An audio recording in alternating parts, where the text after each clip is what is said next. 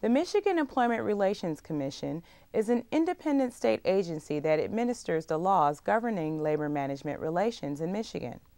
MERC's activities are conducted through Laura's Bureau of Employment Relations. MERC and the Bureau of Employment Relations work to foster cooperative employee-employer relationships by promptly resolving labor disputes, mediating collective bargaining contracts, and providing education and training. Ruth Ann Oken, Director of the Bureau of Employment Relations, provides more information.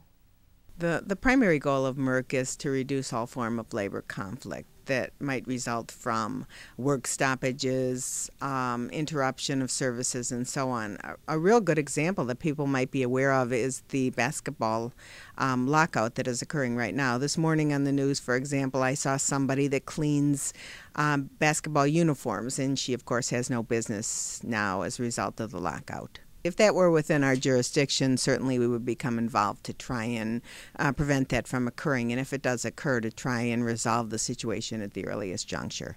MERC would become involved in a labor situation at various stages. For example, if a group of employees wish that a union will represent them, we would become involved. We would then perhaps hold an election to determine whether a majority of the employees in the bargaining unit want the union to represent them. Then if they start bargaining a contract and they're unable to reach an agreement on their own, our mediator would become involved.